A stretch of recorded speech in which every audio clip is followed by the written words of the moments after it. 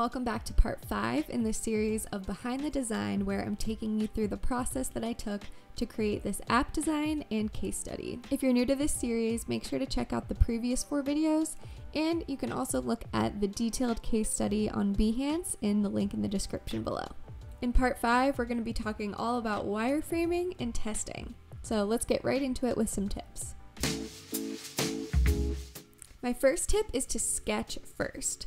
So before you even move into Adobe XD or anything like that to start creating your wireframes, I would highly recommend going through a bunch of sketching first. And I talk all about this in the previous video, so if you missed it, definitely make sure to check that out. The reason this is so important is because you can be much more flexible and iterative whenever you're sketching versus wireframing.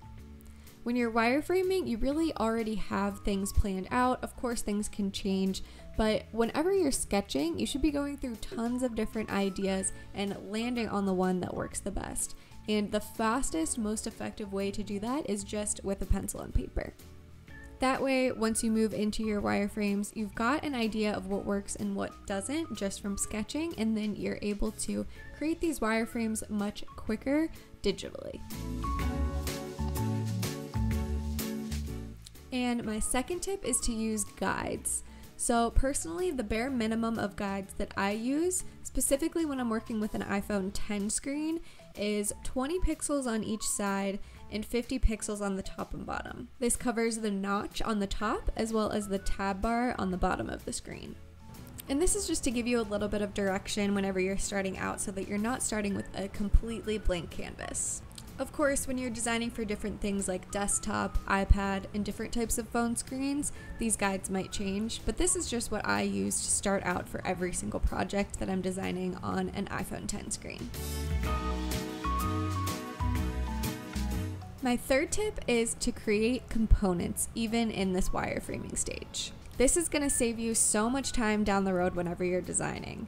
And if you don't know what components are, in Adobe XD, basically it's a way for you to group certain elements together into what they call a component that you can then reuse throughout your document.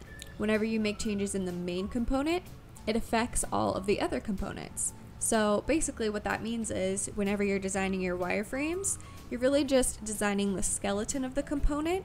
Then what you can do is go back in your design phase and design out the component itself. What are the colors? What are the fonts? What words need to go in there? What are the different elements? And this change will apply to everywhere where you've had that component. So it will save you tons of time and stress and certainly make your workflow a lot easier. And if you want to learn more about components in Adobe XD, definitely leave me a comment below and I would love to make a separate video on that.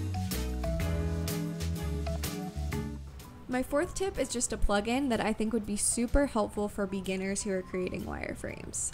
It's called Quick Mockup, and this is what it looks like. Basically, you have all of these pre-made components off to the left in your assets panel that you can use throughout your wireframes. And like I said, you can go back later and design out the actual style and how they're supposed to look once you get to the design phase. But this is just a great tool to use if you want to save a little bit of time and take something that's out of the box and create wireframes with it. My fifth tip is to actually prototype the most important interactions here in this wireframing phase. It's really important that your interactions flow how you think they're going to flow in the final designs, and so it's better to test them early. So play around with how a prototype would work, where somebody would click, what would happen, and if that's the expected action, and that way you can get an idea of what is going to work and what might need to be shifted around. If you're just wireframing flat screens and then moving on to design, then there's going to be a lot of questions and unknowns that could come up whenever you go to prototype the final product. Instead, see what these interactions look like in the wireframing phase, see how they flow, see how they work, see if they're intuitive, and then you won't have quite so many unknowns when you go to design. And going along with that, my last tip is to test in this phase. This is something that I actually learned the hard way. There was one project where I ended up going through and designing the entire app exactly how I wanted it to look before I ever tested it.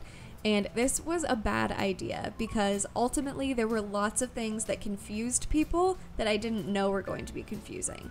And so instead of going back to these low fidelity wireframes and just changing a few quick things around and then moving forward, I had to change so much of the final designs that it ended up not only taking more time and effort, but it actually took more out of me as a designer because I got so stuck on what I really liked in the designs, and I was really thrown off when people weren't understanding how to go through these flows. So that's why I would tell you to test in the wireframing phase.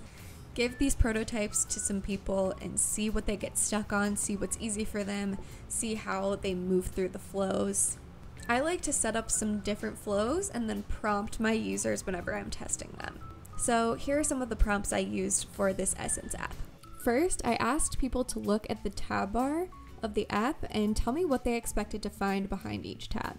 This let me know if the icons that I was using were communicating effectively to my users.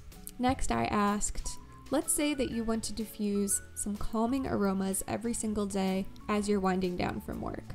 How would you go about setting that up? Then I asked, let's say you're going away for a weekend and you don't want your diffuser to diffuse any oils while you're away. What would you do? Something else I asked was, let's say you get a craving for the smell of lemon and you want to diffuse it immediately just for today. What would you do? As I asked these and a few other questions, I just watched as the person interacted with the prototype. I just paid attention to what they did to try to achieve that goal that I set up in the prompt. What did they stumble over? What did they do well? What did they get frustrated by? What questions did they ask me, if anything? And that just helped me figure out what was working and what wasn't so that I could go back and fix my wireframes before moving any further. So now that I've gone through those 6 tips, I would love to share with you some of the learnings I gathered from my testing of the wireframes. My first insight was to not reinvent the wheel and to use mental models. Something that was confusing to people as they were going through this prototype was that they didn't quite understand how their rituals were set up.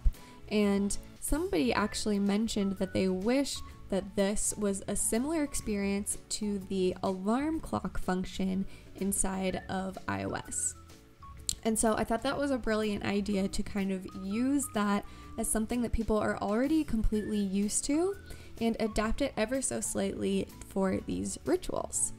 This ended up working really well, and it just goes to show that you should not reinvent the wheel. You should really look at what people are already used to using, mental models that they currently have, and how you can apply those so that there's less friction and less learning involved when someone's using your app for the first time. Something else I learned is that people need more feedback from the app. There was a little bit of confusion as to whether the user successfully set off the diffuser or not. Since someone isn't always going to be in the same room as their essential oil diffuser, and so they wouldn't necessarily be able to look over and see if it's diffusing an oil at any certain time, it's important that they're able to get that feedback from the app after they make an intended action. So I ended up adding this screen, which really ended up helping people understand that their action had been successful.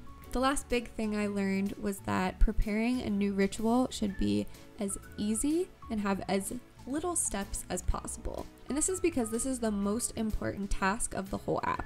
That's the whole point, is to make these rituals and to set it and forget it. And so if making a ritual is the first thing you do in the app and it's too confusing, or it takes too long, too many steps, too many taps, then it's probably going to be off-putting for the person using the app.